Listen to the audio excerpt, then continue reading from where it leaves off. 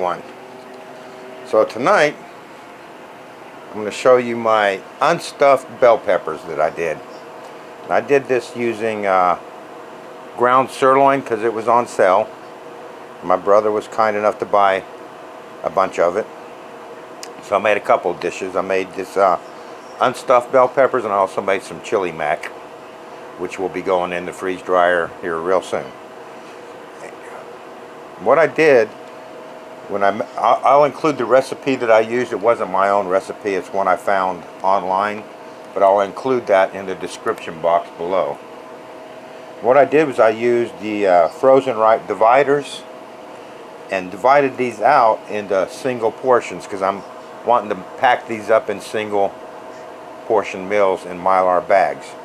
And I'm going to do that at a later date. So today, it's late in the evening, so today I'm just going to bag these all up in a bigger bag, and we'll do the individuals later when I pack my individual meals.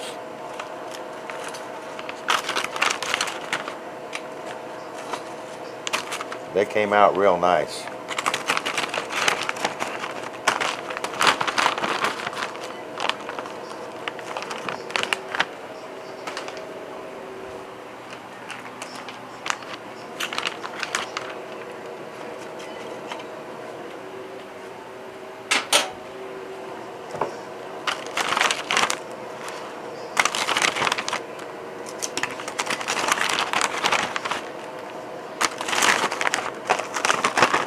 We obviously had some of this when I made it up for dinner that day, and it is delicious. And once I get this all sealed up, we'll rehydrate some and see how it rehydrates.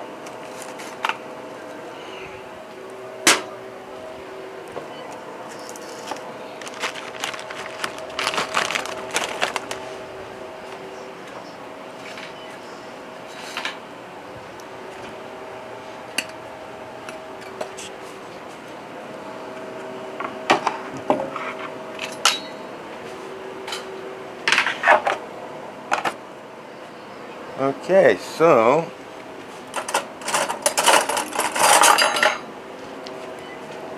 I have a cup of water here. Obviously not going to put that much in there.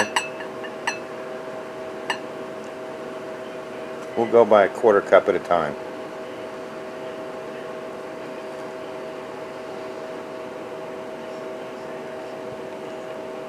Let's see how that rehydrates.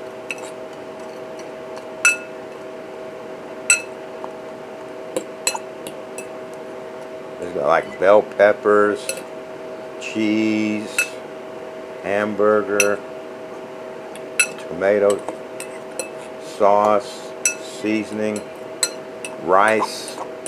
Basically, it's all the ingredients of a stuffed bell pepper, and you don't stuff the pepper, you chop the pepper up and put it in your casserole. So I'm thinking 2 of those squares is going to be a serving, not 1.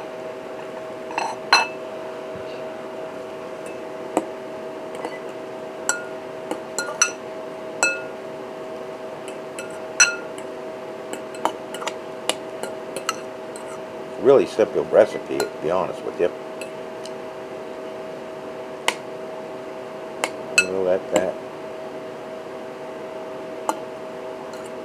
soak up some water.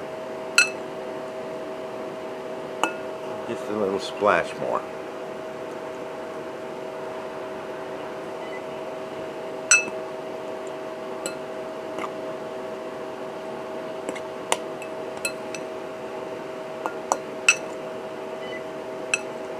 I can kind of feel that that hamburger is not rehydrated yet.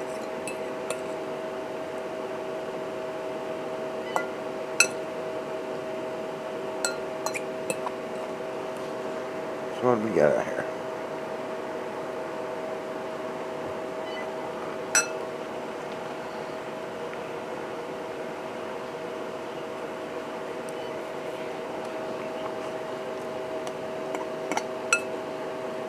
Okay, it's smelling really good.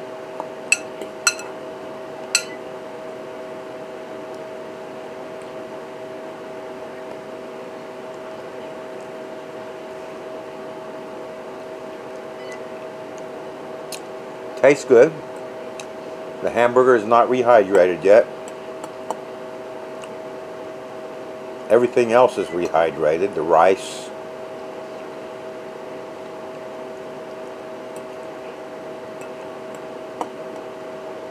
the onions, the peppers, they've all rehydrated well. That hamburger might take a little bit longer. And it's kind of going to be hard for that to soak up water, and there ain't much water in there.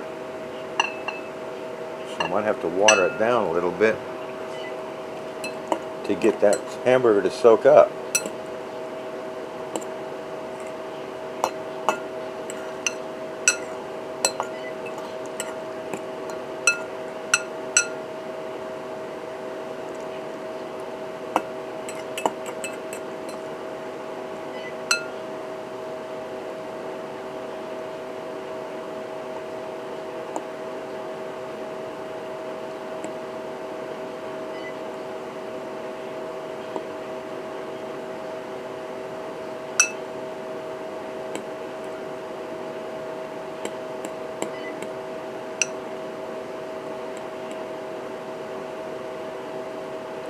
I think the trick is, when you're doing this ground beef, if you want something that's going to rehydrate really quick, I mean, I could leave that set aside for 20 minutes and I bet you that would be perfectly fine, but I still have to finish emptying my last tray which has 2 items from the freeze dryer.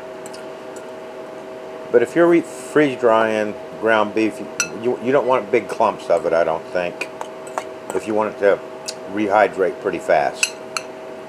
Because most of that ground beef in there is done, but when I came across a big chunk, it was a little bit crunchy. But man, the flavor of that is absolutely spot on, just like when I made it.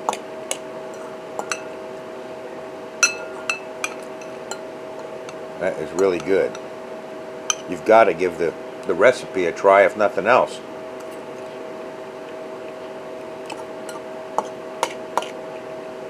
Yeah, the hamburger's definitely coming up now, because I just got a good chunk there and it was chewy, like hamburger, not crunchy. Let me show you what it looks like. That is delicious.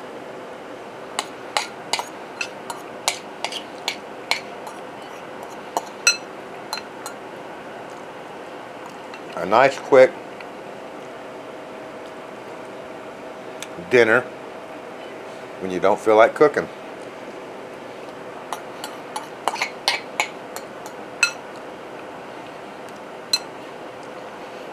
And another great success for that Harvest Right freeze dryer.